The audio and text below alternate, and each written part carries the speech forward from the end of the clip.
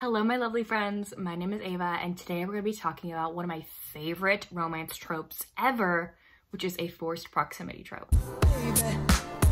I love forced proximity romances. Give me a setting where the two characters are forced to be in a small space or one building together alone. It's a recipe for an amazing time. If you've watched my snowstorm romance rec video that was posted a few weeks ago, these are also on there because snowstorms are a great way to make people in forced proximity as well. So a few of these are repeats from that video, but not many. I just wanted to forewarn you, there are a few repeats. I think there's only like 3 repeats, but I'm excited to share these recommendations with you. So let's get started. So first we have our contemporary romances. First is one of the most recent reads that I absolutely adored. It is Rush by Emma Scott. Our heroine Charlotte in here is a Juilliard graduate living in New York City, and she is really wanting to find a better job because the jobs that she's currently doing right now aren't really paying much, especially for rent in New York City. She ends up getting an opportunity for an interview for this position. She gets hired for it, and it's to be a caretaker for this man. Sorry for the sun flare, y'all. Look at that. Makes my eyes pop, though. Anyway, so Charlotte has been hired to be a caretaker for this man. She is shocked when she realizes that said man is quite young and beautiful. His name is Noah, but he is so mean. He is so mean. Noah is very gruff. He has a lot of trauma and is very depressed and very angry with his life right now. He used to be an extreme sport athlete. He would do these giant cliff dives and jumps and extreme sports all throughout the world, and he'd write articles about his experience. But then he got in an accident that left him without the ability to see. He is blind now. He is really struggling because he can't do the things that he loves anymore, or he thinks he can't, and he's really struggling with that and takes it out on everyone around him. He just stays in his apartment in New York all by himself. It takes a lot of convincing to let Charlotte live with him and help him out around the apartment. Charlotte and Noah get to know each other very reluctantly. They both do not like each other because of how rude Noah is and how Charlotte is invading his space when he just wants to be miserable and alone. Like, that's what he thinks he deserves. But they get to know each other throughout this experience and they fall in love. They are in forced proximity because they do have to live together. They are roommates. So it is so good. I really recommend this Emma Scott. Another roommate forced proximity is Hidden Waters by Catherine Cowles. It's probably my favorite Catherine Cowles book. It is fantastic. This is the 3rd book in her Tattered and Torn series. You can read these books as standalones. Catherine Cowles has said that. However, I feel like you'd get the best reading experience out of this series if you've read all the other books as well. Especially when it comes to this story, because this one's about Addie, and you've read about her in book 1 and book 2, and her escaping the cult that she was in, basically. And you read about her whole experience getting out of that in books 1 and book 2. So book 3 is about her trying to live on her own after this whole experience that happened to her. And she ends up getting a roommate, and it happens to be her cousin's fiance's brother, whose name is, I'm so sorry, I'm bad with names. I gotta figure it out. Beckett. His name is Beckett. He is a doctor. She is very nervous at first. She does not have the best experience with men, especially living with men, because of the cult. Beckett really is so gentle and kind and patient with her, and just wants her to feel safe and welcome living with him. Oh my God. He is stunning. He is a stunning man. Catherine Cowles wrote the most beautiful man ever in this book. I love him. The two of them become friends while they're roommates, and then it quickly develops into something more.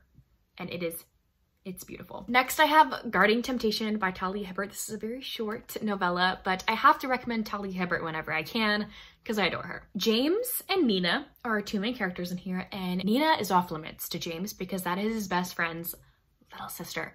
The 2 of them, you read about the beginning, they had a hookup like a few months ago. They had a hookup and it kind of ended in a disaster. And Nina claimed afterwards, like, I never want to see or speak to you ever again.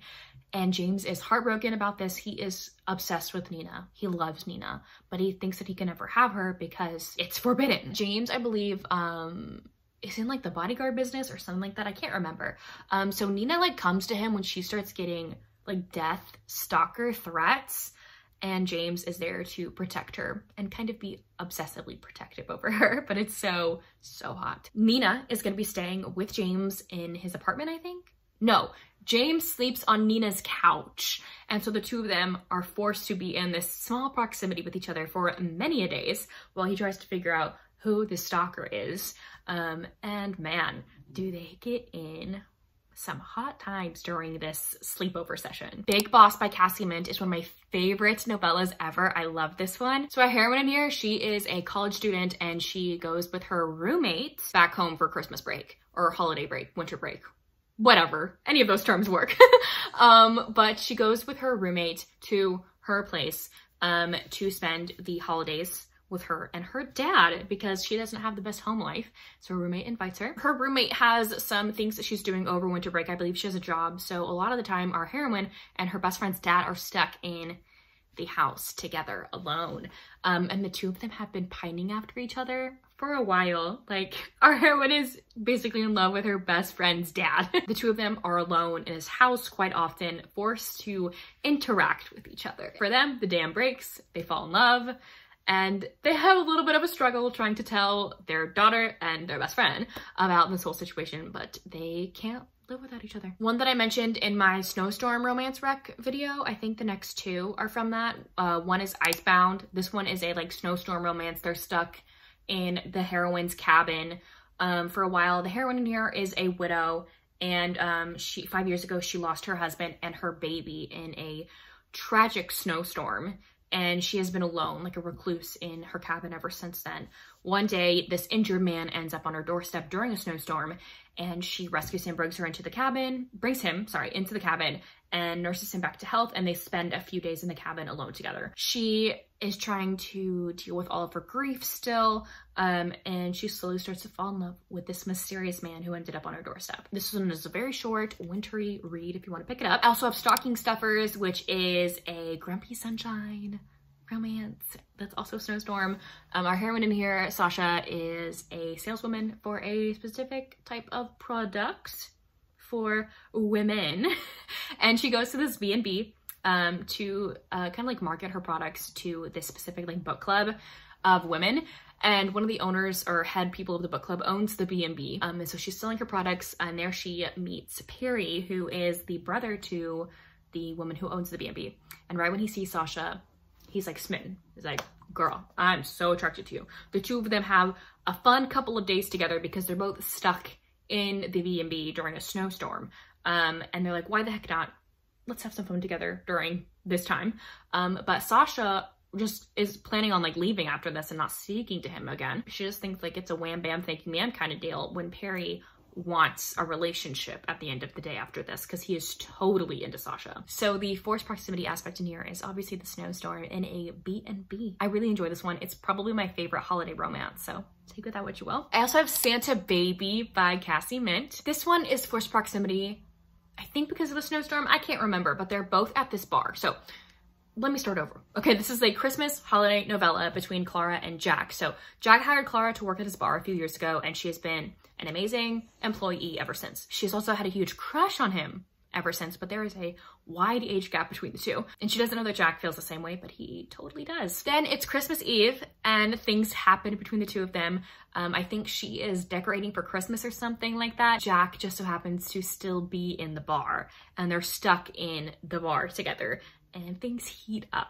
Are very spicy between the two. I would love to mention Caspar by Ruby Dixon, which is one of her Corsair Brothers books. This is the second book in the series. This is a series you definitely have to read in order. So Corsairs are space alien pirates in this series. Okay, so these three brothers are all trying to find this hidden treasure that's in space. They end up finding the treasure and realizes that the treasure on this abandoned spaceship isn't like gold or jewels or anything like that.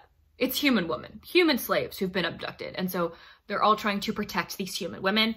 Caspar in here has been, at the other book, you read about him being shoved into an escape pod with a human woman named, what's her name? I'm so sorry. I'm so bad with names. Alice. Her name's Alice. They get shoved in this escape pod together, and Caspar is going to protect Alice through everything. They are in forced proximity because they're on this tiny space pod that's probably like half the size of my room, like stuck together. For like weeks. And things get tension heavy between the two. They're both attracted to each other. They both need to let off some steam, okay? So only part of the book is forced proximity though. They're both stuck in the spaceship for quite a while. But then the spaceship ends up crashing on this jungle planet that they have not found any other like inhabitants of, and so they're trying to survive together on this jungle planet afterward in hopes that his brothers will track them down and save them and rescue them. This one is so hot. It's so fun. These books are a little bit chunky though, just forewarning, but these brothers are so fantastic. And the last two I love to mention were also in my Snowstorm romance rec video. So the 7 Brides for 7 Alien Brothers series by Honey Phillips is an alien romance series that I've been just loving. There's only 4 books out so far. There's gonna be 7, but each book is about kind of like a alien brother in arms that lives on this planet, going to the human village and kidnapping a human to make them his bride. Not every book is a kidnapping one, but that's what the majority of them are. So the 2 that have like the most forced proximity aspect that I loved the most is book number 3, which is Callum.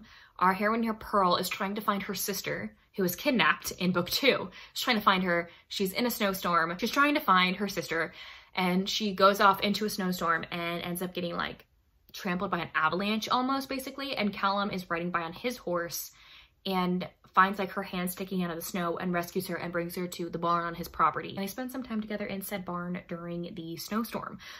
So forced proximity there, definitely. Callum and Pearl in here have been pining after each other for quite a while. They can't stop thinking about each other, and when they're in this forced proximity situation, the dam breaks, they tell their feelings, they explode basically, and they have a fun old time together in this barn. And it turns into something more. And then the other one that has a good forced proximity is Drakkar. This one is about one of the alien brothers literally going to the human village, seeing a human woman he is very interested in, and kidnapping her. But the heroine, she was in an abusive relationship with her baby daddy, and so he ends up taking her and her baby with him to his cave. And they are all stuck in this cave together during a over week-long snowstorm, and so yeah, they're stuck. They're in forced proximity, definitely. But he is so sweet, and they fall in love, obviously. And that's about it. This was a fairly short video because I feel like I've already mentioned a few of these books quite often. So if you would like more recommendations, be sure to check out my other forced proximity recommendations down below. I have a whole other video talking about more recs. Let me know down below if you've read any of these books or if you plan to, and if you don't feel like commenting any of those things, leave me a house emoji in the comment section down below. But anyways, thank y'all so much for watching. I will see y'all soon in my next one. Bye y'all. Wake up, today's gonna be a good day. Wake up, today's gonna be a good day. Wake up, today's gonna be a good day. Wake up, today's gonna be a good day. Wake up, today's gonna be a good day.